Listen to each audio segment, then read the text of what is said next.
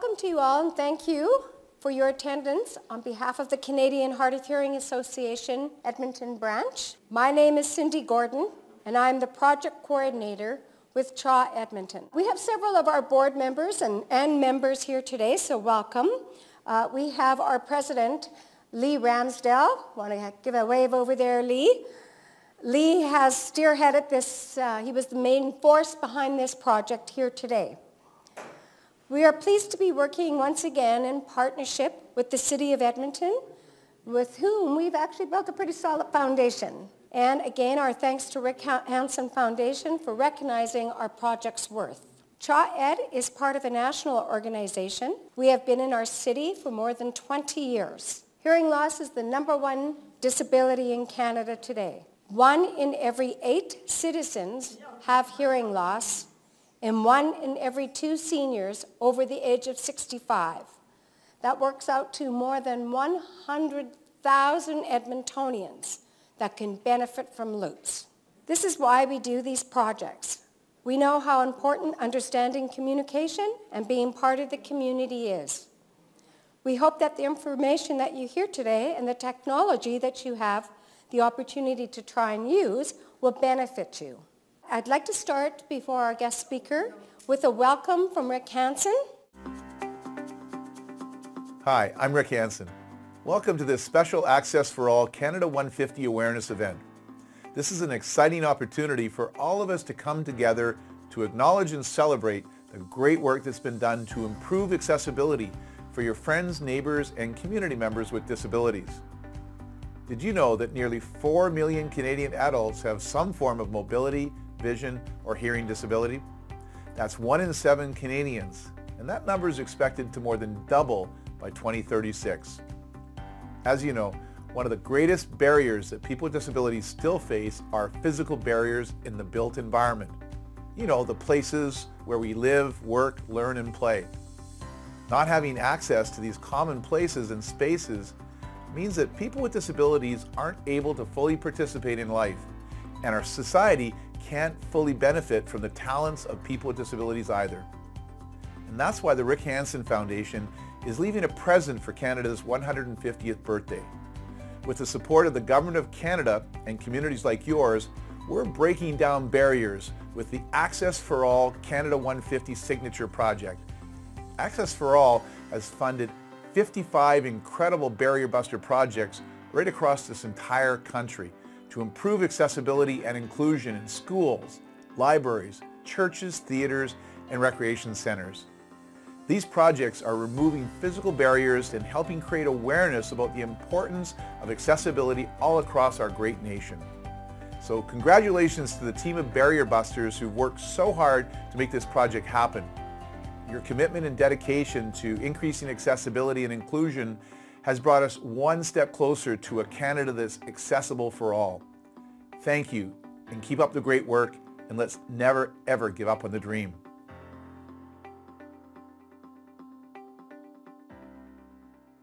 Further to Rick Hansen, we also have an ambassador here from the Rick Hansen Foundation who would like to offer a few moments of reflect and talk to us. On my right, we have Shauna Paisley Cooper. In July of 2008, Shauna fell off her mountain bike and broke her neck, leaving her with a complete C-sick quadriplegia.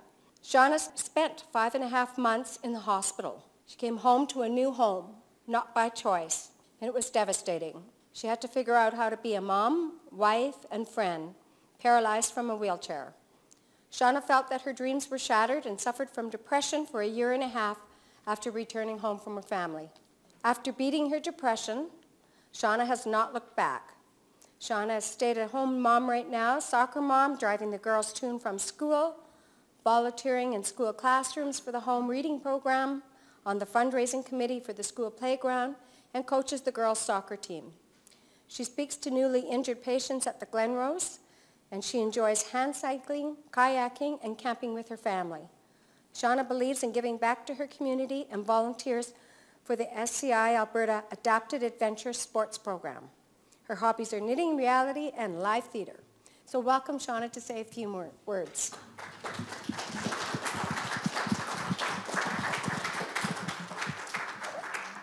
Good afternoon, everyone. It's my honor to be here representing the Rick Hansen Foundation. As you know, Rick is the CEO and founder of the Rick Hansen Foundation. He is a passionate advocate for people with disabilities in Canada around the world. I have a personal connection with Rick as we both have a spinal cord injury. When I was doing my rehab at the Glenrose, Rick personally called me and gave me hope and inspiration that there is light on the other side of a tragic injury. In honor of the 30th anniversary of the Rick Hansen Man in Motion World Tour and Canada's 150th birthday, the Rick Hansen Foundation is bringing together communities across Canada to take on a barrier buster project. The Rick Hansen Foundation Accessibility Grants help ensure that all members of our community have access to the built environment. The Canadian Hard of Hearing Association is a successful recipient of a Barrier Buster grant. Here are some details about the project. They have installed audio frequency induction loop systems into the Heritage Room, the River Room, and Council Chambers.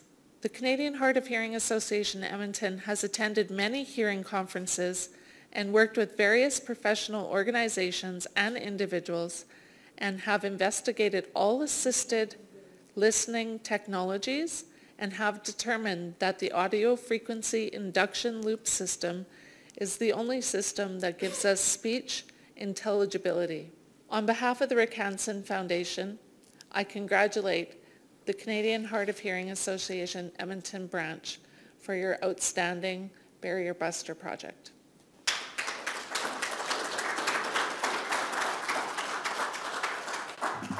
Thank you, Shauna. Without further ado, our esteemed guest, Dr. Juliette Sterkens, all the way from Oshkosh, Wisconsin.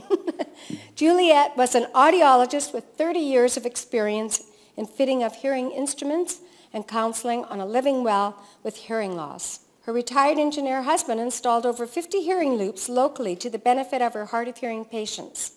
She has become heavily involved in the national advocacy campaign for wider use of hearing loops, and for this purpose maintains an informational website. I think you might share that later, right? Okay. In 2011, Juliette won the Hearing Loss Association Technology Access Award, and in 2011, she also won the Wisconsin's Audiologist of the Year.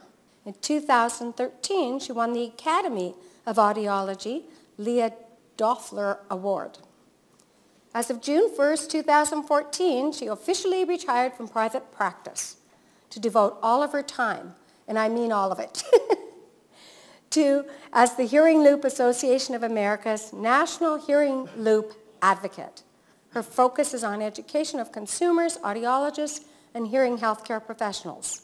Having heard Juliette speak several times on this topic at different places, I think you're going to see her passion come through. I know she's enlightened us, so I'm really excited and happy for her to join us. Welcome.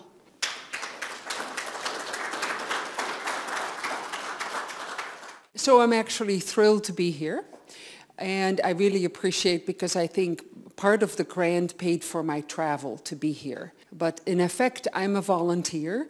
I'm only an audiologist who saw the light, and here's all my awards. You know, when you start doing things, you get recognition. I didn't know that. I'm not here to try and sell you anything, and I'm really here to enlighten you, to educate you about hearing loops and hearing loop technology, the difference it can make in a community, to people who are hard of hearing, their partners, the churches, the houses of worship that are wondering why people leave their churches, theaters who would like to see more bums in their seat. I'm not going to look at anybody, but I guess that's the term that theaters use to get people sit down in their theaters.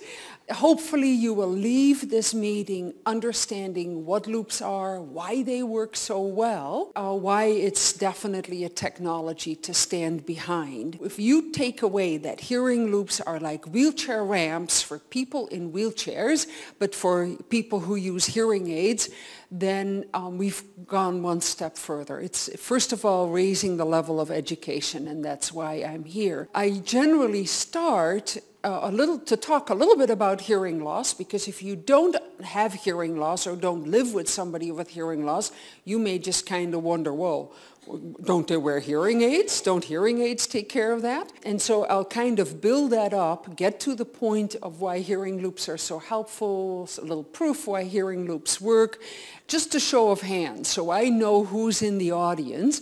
How many of you use hearing aids or a cochlear implant? Okay.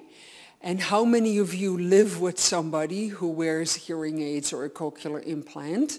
Okay, so you're a daughter or a family member. And how many of you have been told you ought to get your hearing tested? Generally, that's when a few guy hands go up. Yep, somebody in the back. Are there any audiologists in the room? Okay, good. We can talk freely. Now, they're going to be here later this afternoon. And some of the information that I'm going to be sharing is, of course, related to the American market, but that all extrapolates to the Canadian community as well. It's a very common birth defect. In the US, we see about 10,000 children that are born with hearing loss, so that would be in this country at least 1,000 children every year born with significant hearing impairment. In the US, the estimates run about 1 out of every 6 to 1 out of every 10 Americans has some degree of hearing loss. I'm not saying 1 out of every 6 people needs to wear a hearing aid, but hearing loss tends to begin in our 30s and 40s and 50s, and then by 60s you can no longer ignore it for a lot of people. It's the most, or the third most common health condition for people over the age of 65. The other two are arthritis and high blood pressure. Those are the other two very common conditions, unfortunately, as we age. So people think hearing loss is just kind of a common part of aging, right? And in the US, and I assume the same in Canada, is that the incidence is on the rise, meaning we're seeing that number of 35 or 40 million Americans increase because the baby boomers are coming. And actually, they're already here. You know, the oldest baby boomers are 70 or 71. Just because the country is aging, we're going to see more people who have hearing loss issues. This is interesting. Healthy aging and aging in place is less likely for people who have hearing loss. So is there anybody here who works in the retirement community business? Especially in nursing homes, you will see that the incidence of hearing loss is rather high because it becomes harder to take care of yourself and to hear at doctor's appointments and misunderstand when your hearing is on the increase. And it's also a condition that does not get a lot of sympathy. They can immediately see you're in a wheelchair, but you can't see that this woman is not responding to a joke, so then they think she's not with it. Well, she didn't hear the punchline, right? Or she didn't know somebody, well, you were asked something, but you were walking away. And when you walk away, you don't hear, right? And so now people think you're not with it. Or what is that with her? She's all stuck up. Right?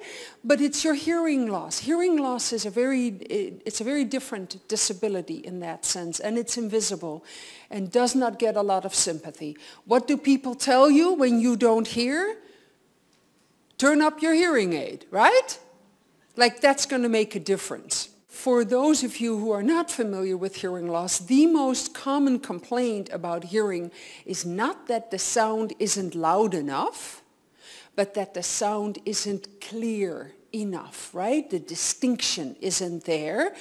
The typical complaint is, I hear, but I don't understand. Why is that? That's because people with hearing loss hear something like this. High-pitched hearing loss affects the understanding of speech. And that I just removed all the high-pitched consonants out of that sentence, and now you have to kind of take your time to read this. So people with hearing loss are constantly hearing like this.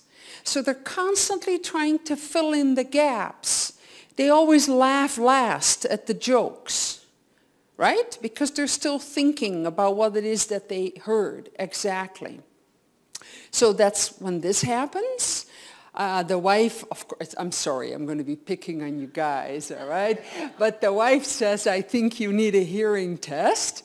And the husband says, why the heck do I need a hairy chest?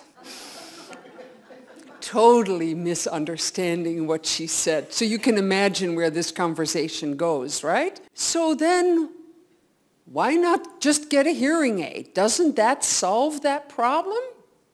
Hearing aids have come a long way, you know, and I was an audiologist in the late 70s when the hearing aids are analog and very basic or not very flexible in the adjustment, and there's probably people in the room who've used those hearing aids in the 60s and 70s. But hearing aids are in effect microphones on people's ears. Okay? Let me show you what happens when I move the microphone away. Did everybody notice what happens when I move that microphone? And notice how it doesn't take very far. That's because this is a highly directional microphone that's, you know, that I'm holding at just the right distance because I have done a lot of public speaking. But hearing aids utilize microphones, and microphones have limitations. They pick up what's loudest, they pick up what's closest, and they don't know what it is that you want to hear. They're a microphone. So they tend to also pick up a lot of background noise. Number one complaint, my hearing aids make everything louder, including the background noise. All right? And then the distance, the effective range of most hearing aids is really 2 arms lengths. So give me your arm. This is a pretty good effective range of a hearing aid. How many of you agree with that, who wears hearing aids? Yeah. And you know that you have to be in the range of your mom. Is it your mom? Because if you're too far away, she won't know that you're talking to her. So we expect hearing aids to give a person normal hearing, but they're not like eyeglasses. Okay? They make all sounds louder. And so where most hearing aids users complain the most are in places where there's reverberation, and there's a fair amount of reverb in this room. It bounces back at me. Where there's distance involved or time delays, and that happens in larger auditoria, and when there's background noise, people crinkling paper, people coughing, background noise coming from outside the hall, right? I'll tell you the truth. I had no idea how poorly my patients were hearing with the hearing aids I so carefully fit. I thought they were doing much better. And then when they complained, I would recommend new hearing aids because they were going to just solve all the world's problems. And they didn't, okay? Hearing aids just have limitations. It's not just a hearing aid. How many of you speak English as a second language? What's your primary language, Martha? What's your first language? What did... She's 104 months. You hold the record. And I wanted to see what this kid says. Praise the Lord, O my soul, and forget not his benefits. The reason I bring this up, for those of you who speak English as a second language, we need a better speech signal in order to understand speech. Why? Because in our heart of hearts, we continue to process language with a different part of our brain. And not only that, this signal to noise ratio, it's a special test that audiologists do to measure how loud the speech has to be compared to the background noise to understand. And as we age, our ability to understand speech in noise decreases. That means that as we age, we need speech to be louder and more distinct in order to understand. So the example is you go to a noisy restaurant with a grandson and they hear okay across the table. And you're sitting there doing the stretch of the ear, right? As we age, we need clearer and louder speech. And then if you have hearing loss, we need clearer and louder speech. So it's a double whammy. And then if you have English as a second language, it's a third whammy. And I speak from experience because I grew up in the Netherlands. So to make that better, how can you make hearing better? You move closer. When you speak to somebody just a few inches from their ear, your voice is 100 decibels. So you can communicate even with somebody without a hearing aid. Moving closer, but you can't do that in a meeting like this. I can't be at everybody's ear. Ask me to speak very, very loud. And that's when people with hearing aids go, not so loud, I'm not deaf. And that's because people who lose their hearing not only lose their ability to hear soft sounds, they can't tolerate the loud sounds. That's another whammy. So a lot of things work against people who use hearing aids. A PA system is critical, but to think that a PA system will give a person the very best hearing is not true when you use a hearing aid. So the third option to make hearing better is to use an assistive listening system.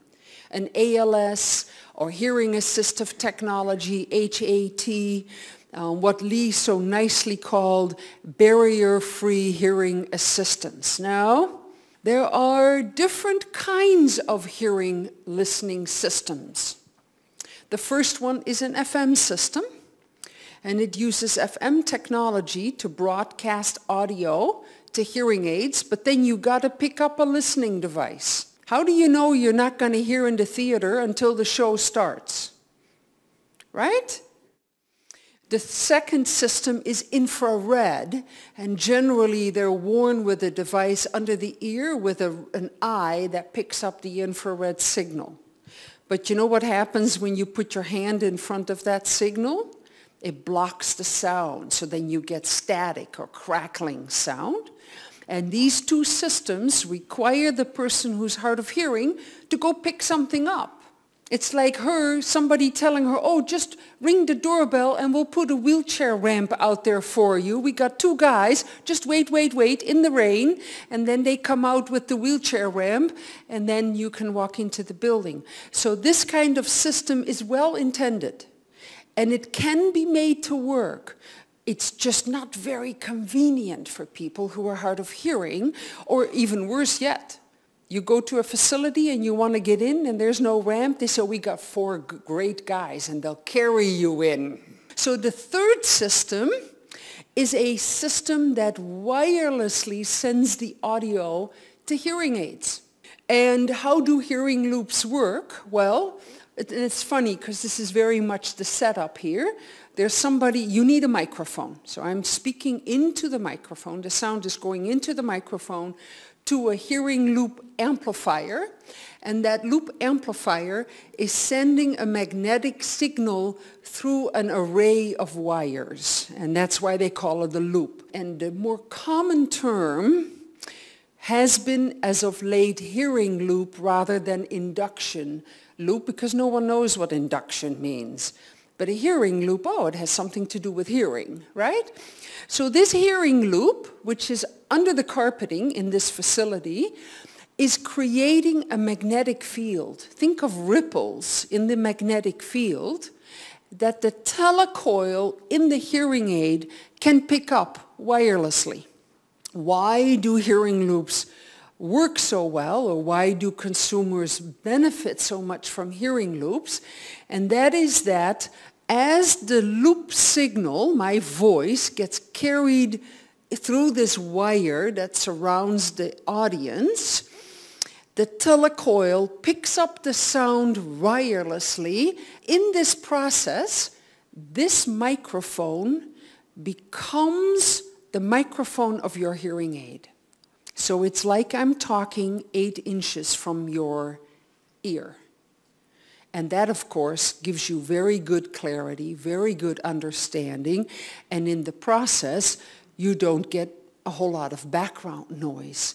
And so suddenly, people who have a lot of trouble understanding go, I can hear every word. That's usually the common thing that people will say.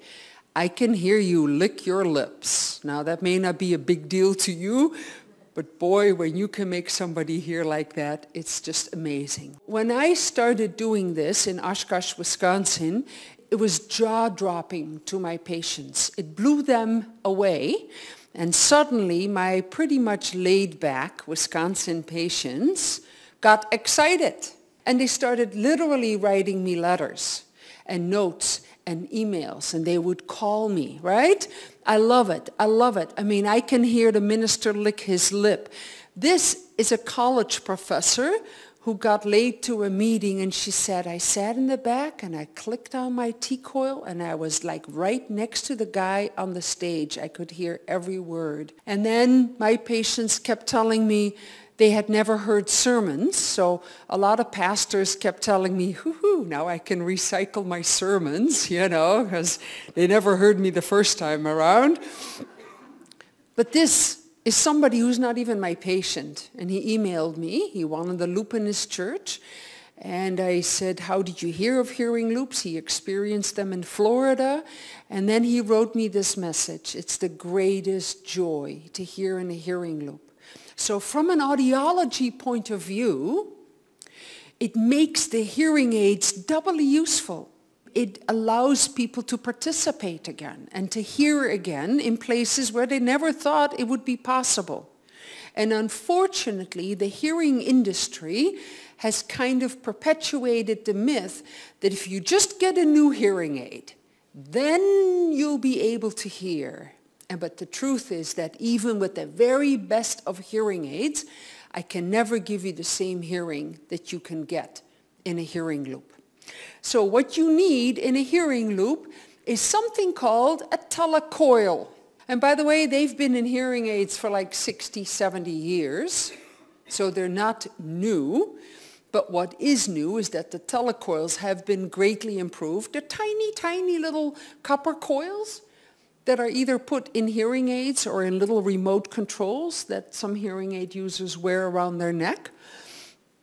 They are in 100% of all the cochlear implants, and on average about 70% of all hearing aids.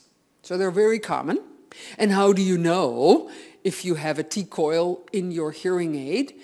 That is, if you have a button on your hearing aid, or a button, it's called a program button. It allows the hearing aid user to switch between different settings in the hearing aid. If you have a button, there's a pretty good chance that you have a T-coil in your hearing aid. But the audiologist doesn't always turn it on, because it's the chicken and the egg thing. If there are no hearing loops, why would I turn on a telecoil? But if you don't have an activated telecoil, and you come to my church for a wedding, you couldn't turn it on even if you wanted to because it wasn't activated. And I found that once I started installing these loops, my husband actually did, and now there's all kinds of audio engineers who do, my patients started talking about telecoils. It became part of their vocabulary. Fascinating. But what if you don't own a hearing aid? Well, and I highly, highly encourage you to get up to the back and pick up a listening device if you haven't already done so, just to hear the difference. But this is a loop listener, and it has a T-coil built inside, and you just wear it with headphones. So yes, people who don't wear hearing aids would still have to pick up a device. But this is going to be new. And that is, these are headphones that have a T-coil built in the headphone that allow users of iPhones to hear in a loop. How many of you own an iPhone? Here, me too. Okay? So the cool thing is, those headphones, which run like $50 or $75, they're not cheap headphones, but they work like all headphones do. You can listen to music, you make phone calls, but in a loop, you can turn that baby on to telecoil, and now you can hear in the loop. And there's some other developments coming with that technology. So that's very cool, because now everybody who walks in with an iPhone would have the capability of hearing in a loop.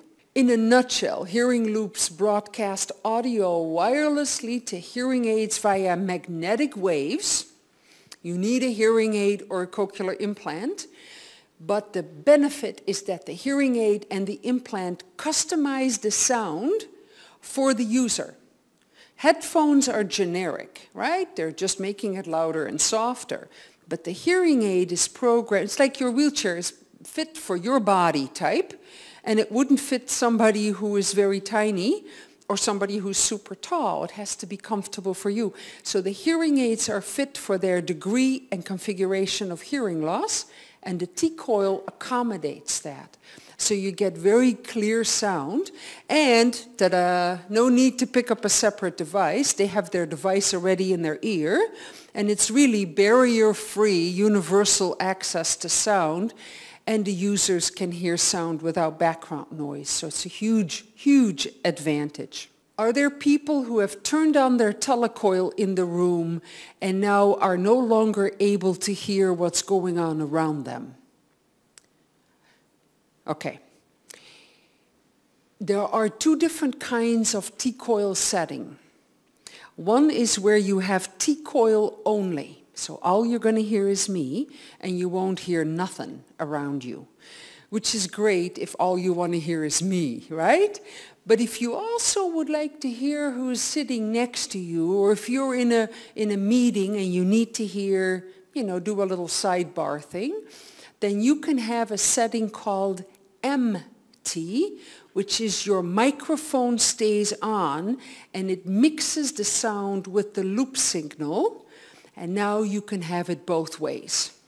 And the hearing aid industry is responding with apps on phones that allow the user on the fly to mix. I'm getting technical, but for some loop users, they don't like that all they hear is the loop and they can't hear their own voice.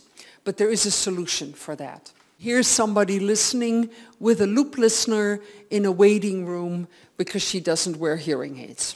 I'm not going to belabor this very much, other to say that these hearing loops have to be installed to meet a certain standard, just like there are standards for ramps or bathroom stalls. They have to be so wide and to allow you to do donuts or wheelies or whatever they're called in a facility. Hearing loops have to meet a standard so that they sound clear, that there's no background noise in the system, that there's a very even frequency response. And that is why trained loop installers are a must. And there are several installers in this room who have experience with that. This is the universal symbol. You'll see a variety of configurations. But so if you're sitting there and you're not hearing a speaker and your mind starts to wander, oh, and this is a good place. It's not quite in the front, but it's kind of where you have other things. And their eye will go, oh, they got a loop here. Turn their telecoil. And I can tell you stories of my patients who've done that. They were at a Christmas gathering, and this gal said she couldn't hear a thing. And then she remembered she was in Oshkosh. She was my patient from a different community. And she tried her T-coil, and she blew her away. She wrote this absolutely wonderful letter, but that was because there was a logo. The logo is very small on the HIM board. So the T, as you guessed it, stands for T-coil or telecoil. In 2009, I started a small informative website, Loop Wisconsin. So if you're sitting here thinking, boy, my church needs this, right? I can help you with that. We've done this in hundreds of churches, advocated for loops, and I have all kinds of material. But this happens to be my church in Oshkosh, Wisconsin. This is how they announce it on a regular basis prior to services that start. Just to show you how loops can benefit people, this is a survey card that I dropped off at audiology offices around the community, and it came back to me in an unmarked envelope. I don't know who completed it, but somebody said, have you used a hearing loop? Yes. Where did you use it? St. Raph. That's St. Raphael Church. That's my church. How well do you hear in that venue using your hearing aids only with no T-coil? Use the scale below where 1 means I hear nothing and 10 means I heard every word. This person says out of the loop they hear a 2 and in the loop they hear a 9. I mean, that is just huge. 866 people have completed a survey card like this, and the average is 4.9, and they jump to 8.7 in the loop. There's a study, if you're interested, Tara, there's a study that details all that information. I'd love to send it to you. This blew me away. But my patients kept telling me I can hear every word, right? But what they were telling me is I didn't hear before. You know, when you keep saying, I can hear you, that meant they weren't hearing you before.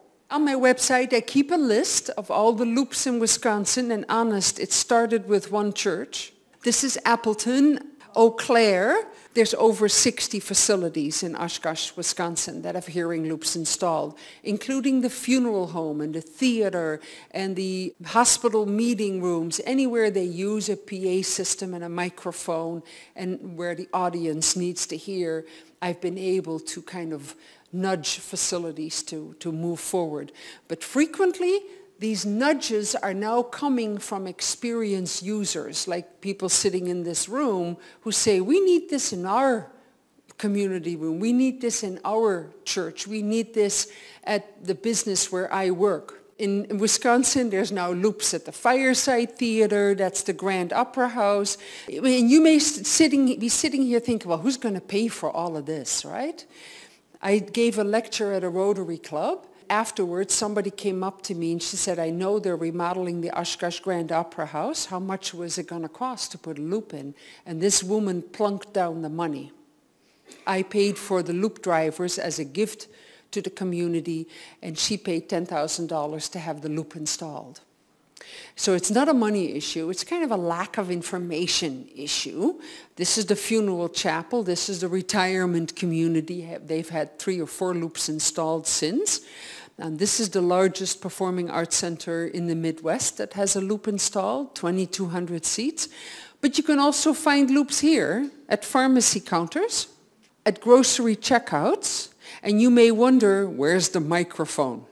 Right? Because didn't I just say you need a microphone? If you look, there's the microphone.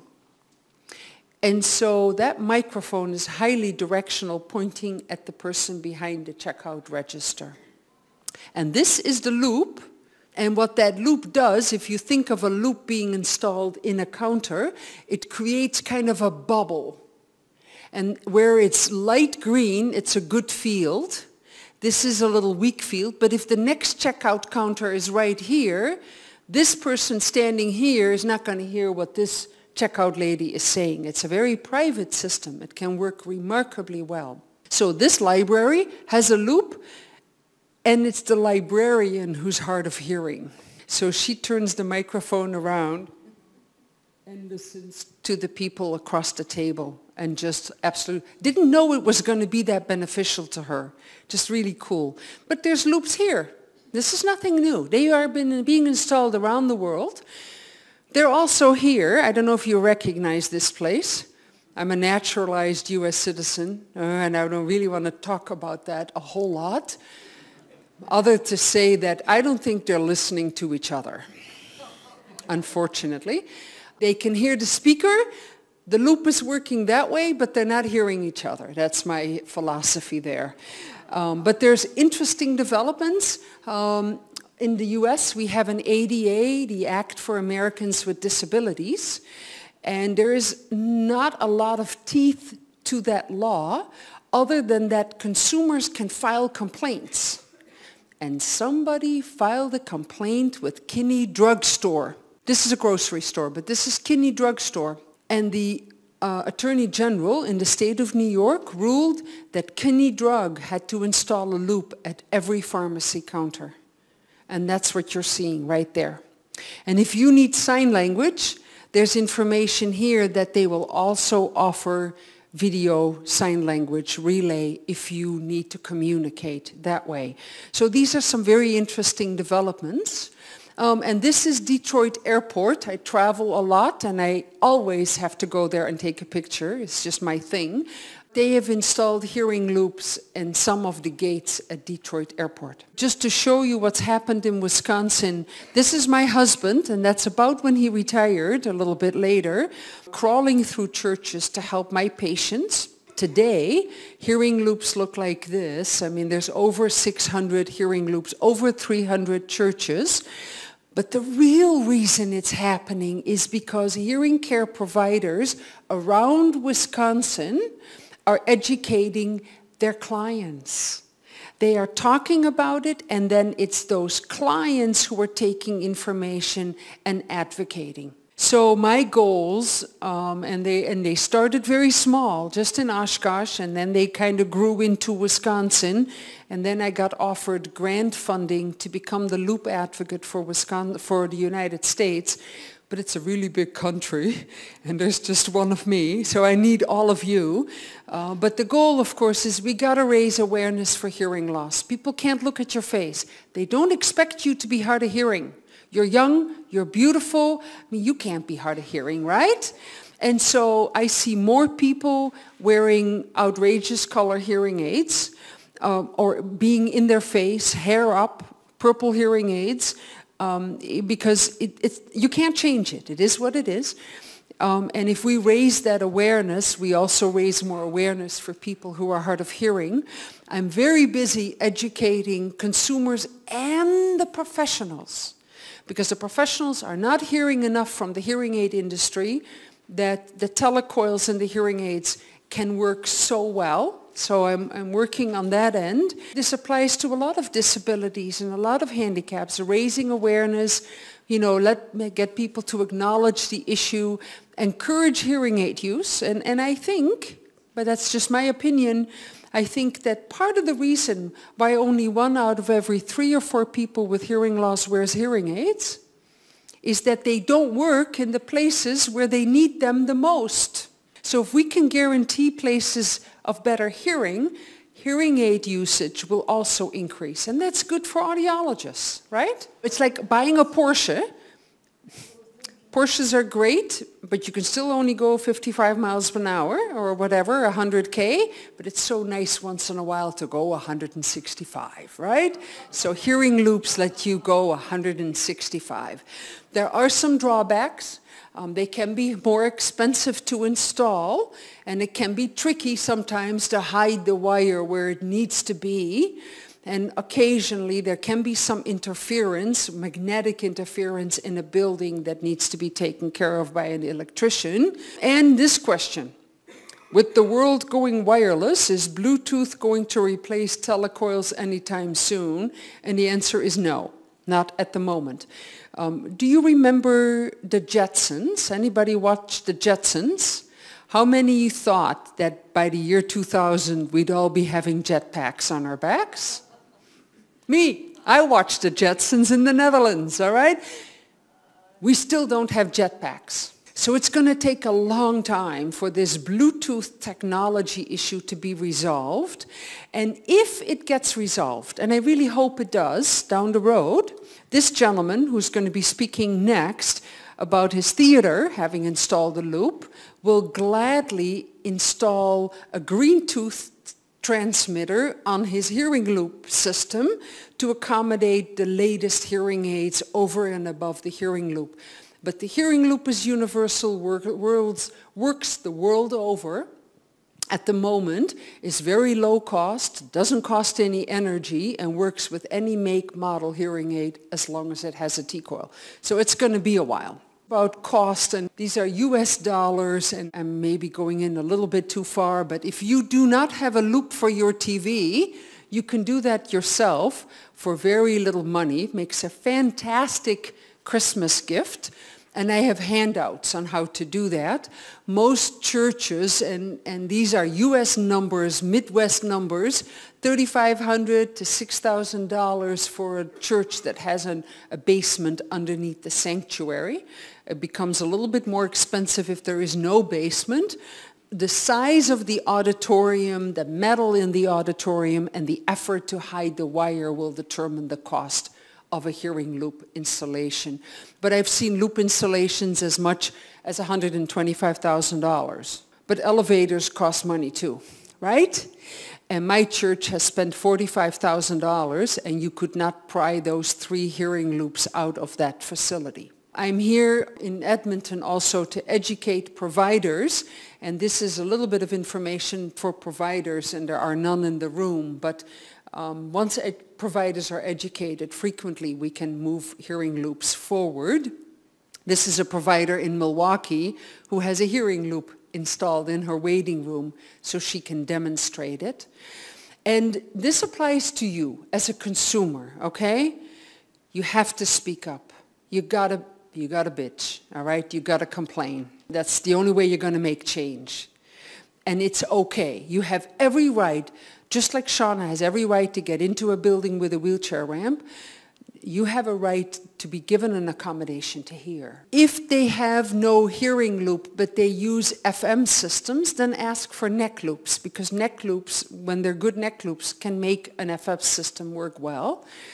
Speak up when facilities are being built, when places are being remodeled, new carpeting gets installed. That's when hearing loops can be installed pretty easily. Speak up. I spoke up at a university that was under construction, a big building, and when the building was done, they had 5 hearing loops installed. Score. And now the university is installing other hearing loops. Then it took 1 meeting. I was the only one there. What are you going to do for people who are hard of hearing? Oh, we had never given that any thought. Join hands with CHHA members. There is strength in numbers. And then this is a biggie. Letters of praise, letters to the editor, PR. I have all kinds of ideas. I blog on a website called WordPress. It's called Loop Wisconsin. It's all one word, Loop Wisconsin. It's on WordPress. And I have all kinds of blogs about PR, about how to get loops in churches, what you can do as a consumer, what one person can do. And if you don't see it there, email me. I'll help you. I mean, this is what they pay me the big bucks for, all right? Actually, they give you a really fancy title when they don't pay you anything, so that's kind of where I'm at. But I'm retired. My father could stand under a smoke alarm and not hear it. And he'd be so proud, and he would love to sit in this room if he were alive and turn on his telecoil. He just never saw me work on this technology. But so everybody deserves to hear. I have a couple of handouts with me. This talks about that hearing the surveys show that users prefer hearing loops. Don't let anybody tell you, oh, we're going to put an FM system. It's cheaper. Who decides? Are they going to carry her into the building, or are they going to give her the means so she can drive in on her own? She deserves to decide that, not the audio guy. I have other handouts, how to get more from hearing aids and implants. I have this Let's Loop America's Worship Centers that works great. If you belong to a church, please take one. If they're gone, I have extras. And this is the gentleman who funds my outreach. He's a college professor. He's very hard of hearing. He just keeps encouraging me that you don't need everybody in the room. You just need the right people in the room. So you look like the right people in the room. And I very much appreciate your time and your attention today. And like I said, if there's anything that I can do, I have 2 different emails, jsterkens@new.rr.com or jsterkens@hearingloss.org. But I'm happy, absolutely happy to help you. Thank you so much. Okay, I hope that's got you all excited, and I hope you're having that opportunity to try the loop. Those of you who have no hearing loss, please get one to try. But what we'd like to do now is that we do have a panel of people here who have also installed loops or used loops or encouraged loops in Edmonton.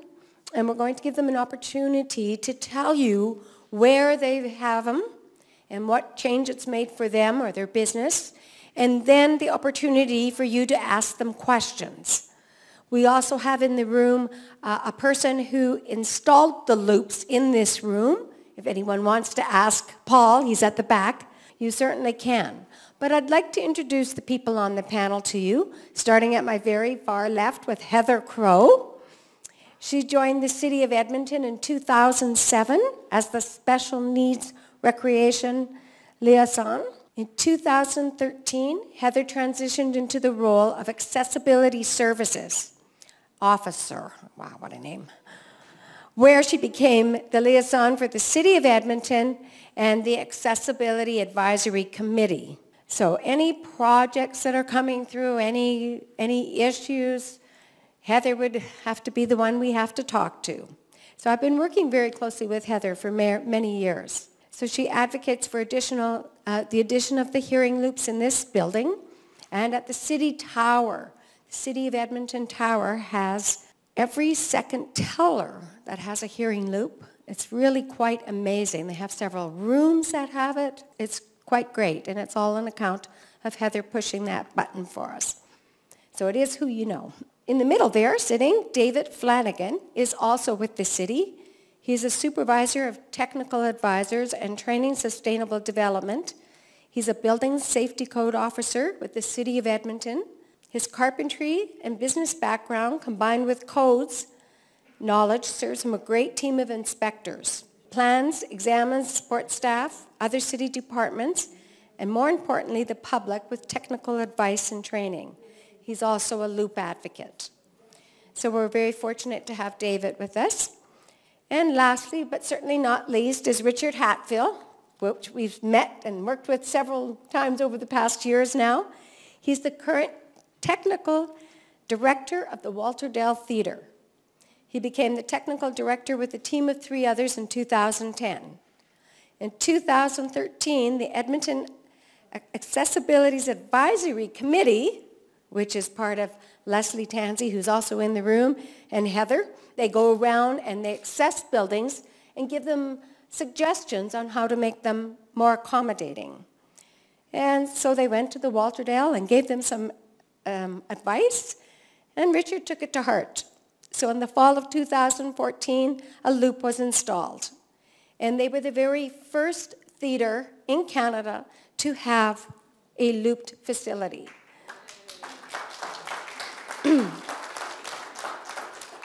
So many of us have been able to go back to the theatre. If you haven't used it, I encourage you to. It's amazing to go back to live theatre and watch it. So I'm going to turn the mic over to these people to say a few words. As I said numerous times over the years, the advent of the hearing loop at Walterdale was actually as a result of that review that the Accessibility Committee did for us, and then subsequently a discussion with Lee as well as Jim to talk about the various options that we had. Once we discussed the various options, and I went and did a bunch of research, did a whole lot of searching around online and just talked with a few other people, it became pretty apparent that if you're going to do it, you may as well do it right. If you're going to put a hearing assistance system in, if you go with a system that's not going to support the people who actually need it, what are you doing? Why are you bothering? Don't spend the money if you're just going to do something that's not going to support the people that you're trying to support. So once I did the install, much to my surprise, we immediately started getting some very positive feedback. We've had some really cool letters, as well as now all of a sudden we've started getting a few awards and stuff, and it's like, wow, okay. The Rick Hansen's Circle of Excellence Award was the last one, which I thought was holy crap, because I got a call from Heather this spring saying, oh, we put your name forward, your theater's name forward for this award. You're okay with that, right? I was, okay. It's actually really cool because it allows me to see firsthand the impact that this decision to go with this loop has had, and just how it's actually enhancing people's ability to enjoy theater. Because quite frankly, I've been with Walterdale now for many years. I was started there, my first show was in 1991. I've been a theater junkie ever since. I couldn't imagine my life without theater. To imagine that someone who had been going to theater for a long time suddenly couldn't go to theater because of the issues that were brought up. Now all of a sudden you're sitting there going, okay, well, what am I doing? I'll just go home, I'll sit there, do whatever. Now all of a sudden you can't do theater? I can't even fathom that. So as soon as I got the feedback from a few of the people, one woman who had stopped coming to the Walterdale probably 10 years earlier, she came back to the Walterdale for the first time in 10 years, and she heard the show perfectly. I was amazed, because she literally came up to me after the show, because it was opening night, and gave me a hug. I'm like, wow, okay. We did have some interesting issues. Who would have thought that a flute would overpower everything in our freaking system? It did. Because just like with a hearing aid, we have microphones that are set up in special locations around our stage, so that essentially we pick up the audio coming from the stage and we feed that into the loop. The flute overpowered the entire freaking thing. Who would have thought? So we've had to do some enhancements after the fact to kind of reduce certain frequencies that were problematic. My name is David Flanagan. Basically, I'm a building inspector. And before buildings are built, plans are submitted to our office. Plans are reviewed. It is astonishing to me still now, well more than 10 years after starting this particular job that I do, that so many designers actually forget to consider this perspective, the building code. It's an understandable sort of thing, has led to that you needing to have to do your work, and the fact that you actually got advised by Heather and reminded that there's a place for it. If I were to draw up this big book here, which I'll do to demonstrate, this is one half of the Alberta Building Code. Inside this code, I can dig through all of these pages, and it's very fine print all the way. I can go through and through and through to demonstrate that hidden here at the very back of the section that's called for accessibility, there is precisely 2 sentences to do with assistive listening devices. 2 short sentences. One of them does push us toward providing assistive devices in assembly places, places of assembly. And you might find that interesting without getting technical, because you're being careful not to be too technical here. And that is that this is actually an amendment from the National Building Code, which is the parent document to the Alberta Building Code, where it actually limits assembly places to classrooms and auditoriums. In Alberta, we saw the need to say places of assembly or assembly places, and it wasn't defined as being the entire building that way, but any hall or any space where people would be gathering. So that then reduces to a waiting room in a hospital if we were building hospitals today. Now, and that's the sort of provision that should be made. But it is hard for an inspector or for a plans examiner to actually see these items. I can't see whether the loop was built or not at time of inspection. So we really do rely on professionals to build and to have functioning properly what's in there. As your call to arms was to speak up, if you are in places, and new places, because we cannot apply the code retroactively, but in new places, and you see that the provisions aren't apparent in places where people might be gathering, then our office welcomes an inquiry back. Simply dialing 311 or going online or coming down to our shiny new offices that has the T-coil provisions, as well as in many meeting rooms. We are obligated to look into it. So we do welcome feedback from people. But this is where we start.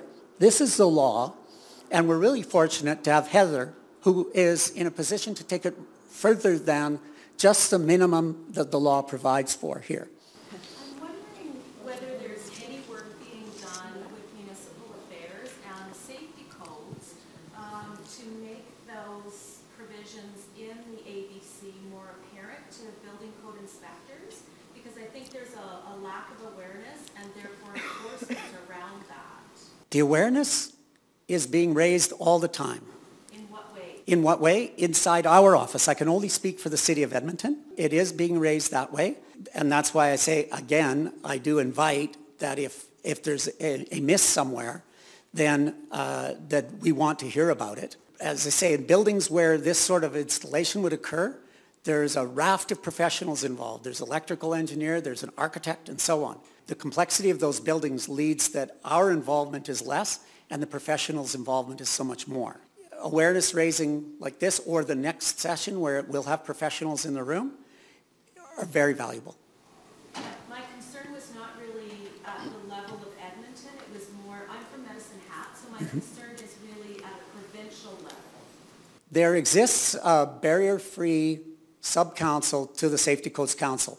The Safety Codes Council, for those who might not know, is an arm's-length organization of the provincial government that administers all of the codes, not just the building code, but all of the codes. There are sub-councils, as they're called, which are groups of interested and specialized persons dealing, say, with gas code or plumbing, or in this case, building.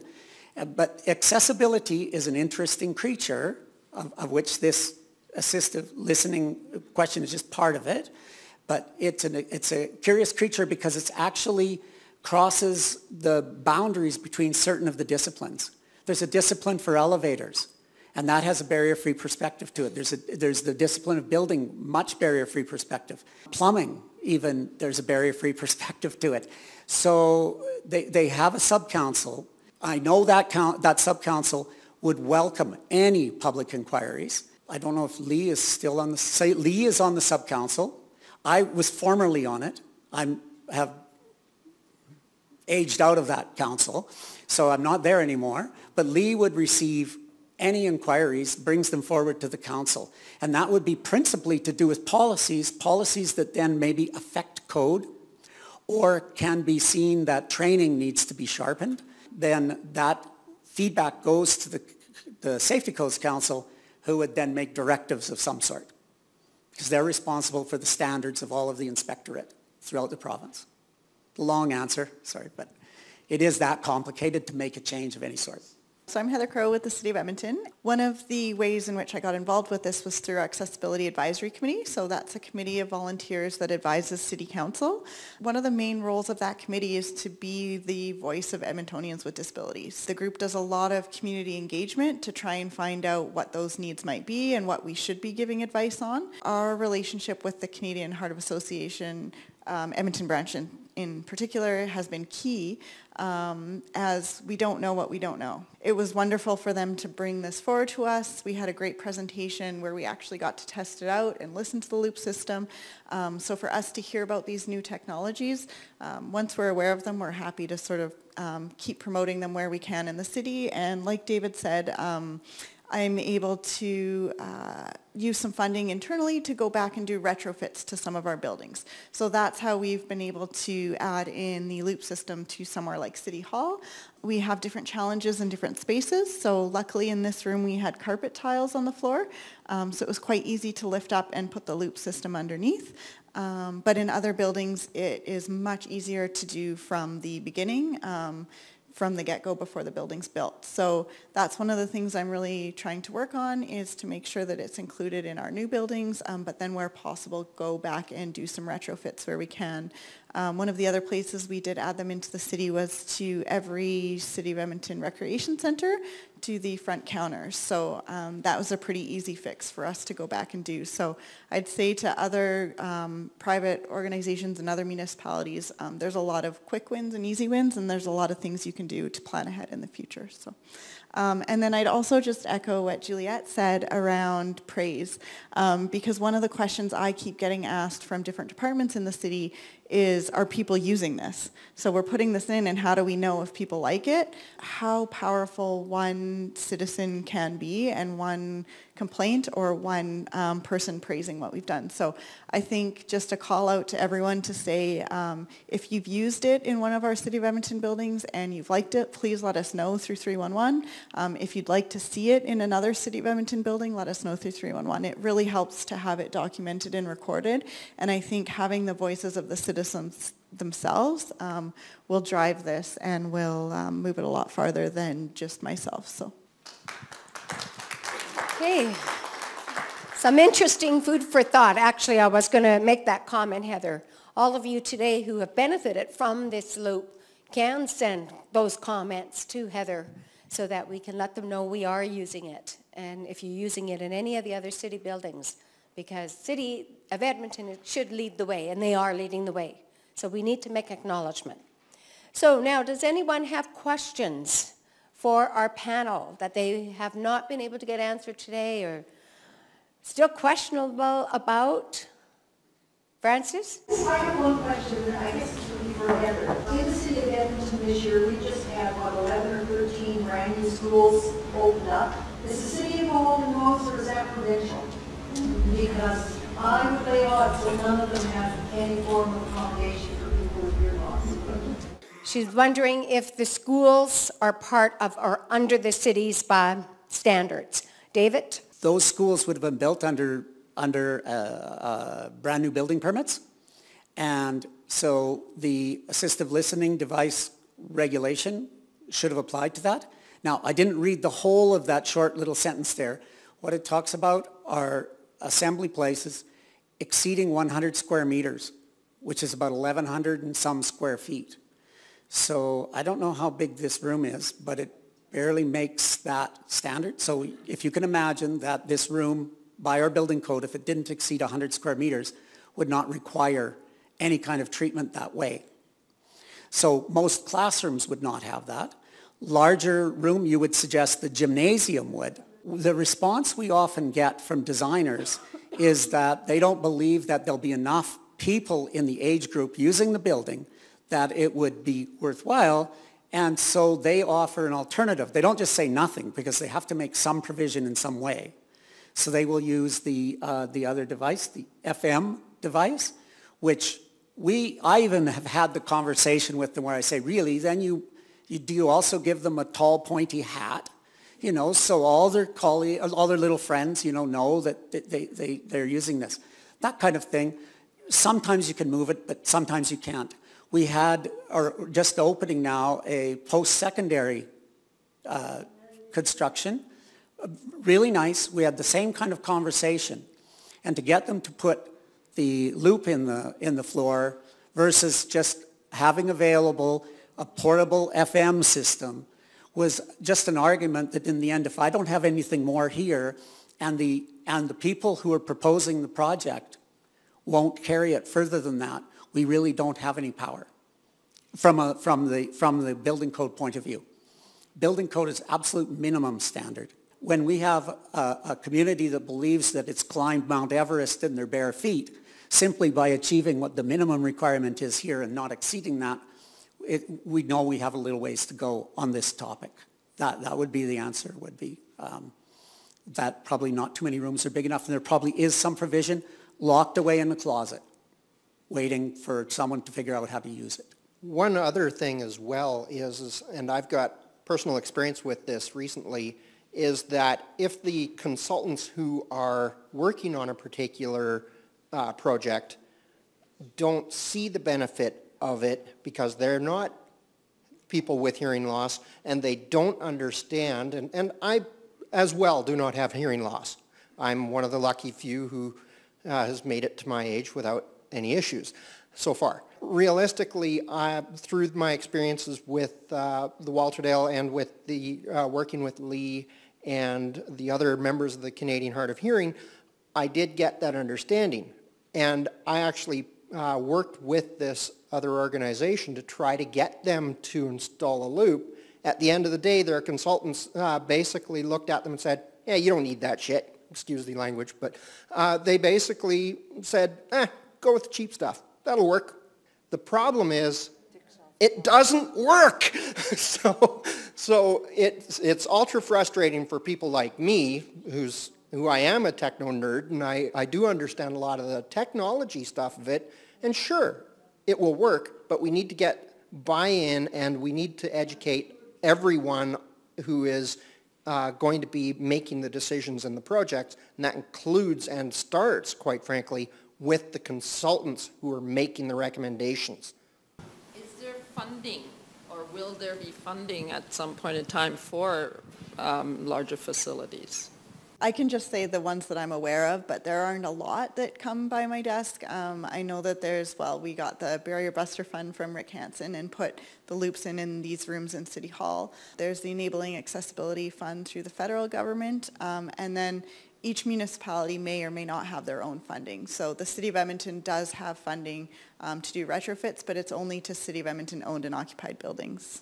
My experience with funding, a lot of it is in private, like houses of worship or churches. We had one church that was looped in Oshkosh, and I would send all my patients to Calvary Lutheran, but I'm not Lutheran. I don't care. It's Lent. Go to your Lenten service at Calvary, go sit in the back, and then 2 weeks later they'd come back, and that's all they wanted to talk about. How do I get it in my church? And so there's a variety of ways, but earmarked donations, if you belong to a house of worship, you earmark your annual or weekly or monthly donation as for the hearing loop only. And in some communities, within 6 months or a year, they had enough funding to do so. Some Rotary, Lions, Kiwanis, non-profit, community-minded organizations do. And then I usually recommend not to donate the full amount. Let's say the Rotary Club is willing to donate $5,000. Somebody does an appeal, you do a lecture, you talk. You can have my slides. If you want my slides, you can give this lecture. And then they'll say, well, we'll donate $5,000. Don't make it all out to one organization. Give 5 $1,000 grants that can help nudge facilities forward. And I'm kind of looking over at Shauna because Rick Hansen could do some world of good for people who are hard of hearing. And that doesn't mean you have to pay for a loop in every facility. You need to kind of get to a tipping point, and then other facilities will see the light and start funding it.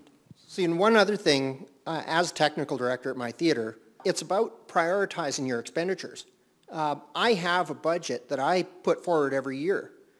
When I decided after the meeting at the Glenrose with the Canadian Hard of Hearing, where basically I mentioned that I was installing the loop, and it felt like I had just handed a check out for $1 million to everyone in the room. That's the positive response I got almost immediately when I said that. I was originally, it's like, you know what, I'll install the loop, it'll get some bums and seats, woohoo. But there was no real drive at that point. But after that meeting, I made it a priority in my budget the next year. Sure, we went after grant money, but I didn't care. So I didn't get a couple of extra toys that year. Instead, we got a loop. So we didn't spend the money on a couple of extra lights that we had originally in our 5-year plan accommodated for. I went back to my tech team and said, screw the lights, we're buying a loop. If we can get the organizations to prioritize and make it a priority, the problem is that they've got all this money and they want to buy these toys, they're not prioritizing. The toys are more important to them than this, which, quite frankly, is way more important to you guys. Yes, we have some loops in Medicine Hat. We'd like to have some more. The challenge is for most of our facilities, they're multi-purpose. And so they would be used for a meeting like this, which is fairly easy, but they would also be used for things like an arts reception or for some kind of musical performance, and they will have zero tech support after the day they're set up. So the issues with the flute, we will never have resolved. So I'm just wondering how we deal with that in a multi-purpose facility. This is a question for a good technical loop installer. There are a couple in this room. Paul is one of them, and right behind you are two gentlemen from Calgary area. They are going to be able to advise you, and trustworthy loop installers are also key to this whole project. Obviously, you can, if you don't have loop installers who will do the right thing, and so I have a handout on how to buy a hearing loop on my website. And if you can't find it, it's on the home page, Loop Wisconsin, kind of towards the middle, how to procure a hearing loop. And you'll learn a lot just from reading that document. Would you repeat again how a person can get it changed? The Code. I might say, having sat on the barrier-free for the Safety Code Council, that information has to get to the Barrier-Free Council first. But it starts with complaints. It starts with the complaints, but you have to tell council members so council members can bring it up for the changes. But a complaint alone in a letter doesn't end in a question mark, so no one's obligated to talk back to you. Always take your comments, complaints, whatever you like to say, but put in questions so that someone has to get engaged with you to start to answer the questions. And for every answer, you can always find another question. And for every question, you'll get another answer and you get the ball rolling. Personally, I've had success that way. When I've had issues, I wanted answered by authorities, and it can work. All of us, Heather, if I receive an email or a letter that has a question in it, I'm obligated to answer the question, or I'm subject to some slapping bout by the people behind the wall here who run the place. I think that's the way you really want to go about it. Okay, actually changing a code straight from dead stop. There's a form on the National Research Council website, but I think that you don't have enough days in the week and months in the year to have that really make any effect. You need to sway opinion, and when the numbers start to speak, then people start looking at policy again, recognizing the society is changing.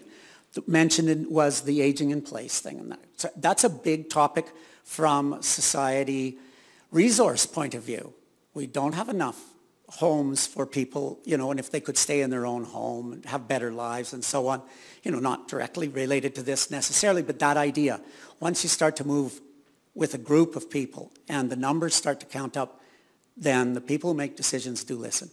So on behalf of CHHA-Edmonton, I'd like to thank all of you who participated, and Juliette from coming all the way from Wisconsin. And of course the audience for coming out and listening as well. Thanks again to Shauna for speaking from the Rick Hansen Foundation, and the Rick Hansen Foundation for sponsoring this, and to our caterers, and to Shannon Weeb providing our other access, which we love, our captioning. If you, as you leave, want more information, we have all kinds of stuff back there. We have memberships, and like Juliette said, we need a bigger voice. We need more members, and that's how we'll make a change. So thank you all very much for coming.